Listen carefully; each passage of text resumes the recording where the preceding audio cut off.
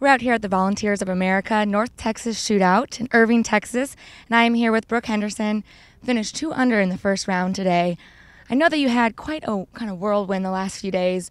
Were you able to settle in today? Yeah, I was. The first couple holes were a little rough. I started out with a bogey, but I was able to get it back really quickly, and I was 1 under going through the turn and made a couple birdies on the back 9, which was really nice, and unfortunately dropped a shot on my last hole, but I'm in good position, and I'm excited for the next few days. Now you mentioned you kind of had a rough start. What was the mentality and how did you bounce back today?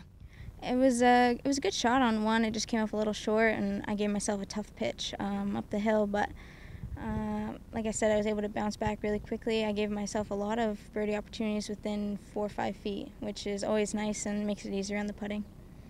Great. Now, as this event is kind of a double cut, so it's a little bit of a unique event here out on the tour. Being, not a member, what's your mentality and kind of what's the strategy headed to the next few days, knowing that it's a different setup than you're used to? Yeah, for sure. So just play my game and try and get it as deep under par as I can, and just hit fairways and greens, which is really what you have to do out here, because it's a course that gives a lot of opportunities for birdie, but it's also one that can play really tricky if you put yourself in the wrong spot. Great. Well, good luck the rest of the week, and we'll see you out there, I'm sure. All right, thank you.